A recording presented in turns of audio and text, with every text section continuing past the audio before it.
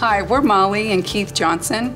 We've been Ascension parishioners since 2001. All 4 of our kids went to Ascension Catholic School, and we feel so blessed to be a part of this wonderful community. We just want to share with you the process that we went through when considering our financial commitment for the One Faith, One Family, One Future campaign. So a few months ago, we joined a small team doing some of the early work on this campaign with Father Tom.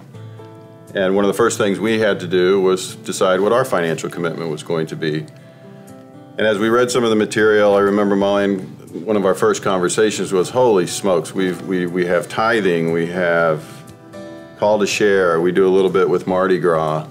We had kids at Aquinas, and Aquinas had a capital campaign the last couple of years. But we prayed on it and we reflected, and what it kept coming back to was the need to give back. We're so blessed, we have so much in this Ascension community.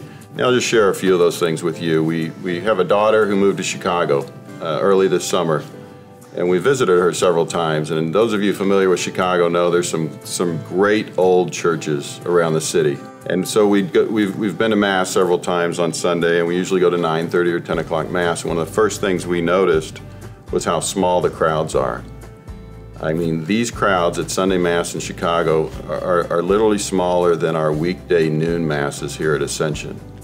So it really made us think, that's one of the things we thought about was, how great things are here at our parish.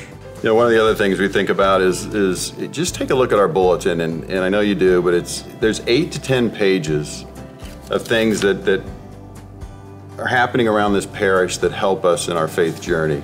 I mean, we go to Mass outside of our diocese, and some of these churches have bulletins that are 1 or 2 pages long. I mean, you can literally read them at the stoplight on the drive home from church.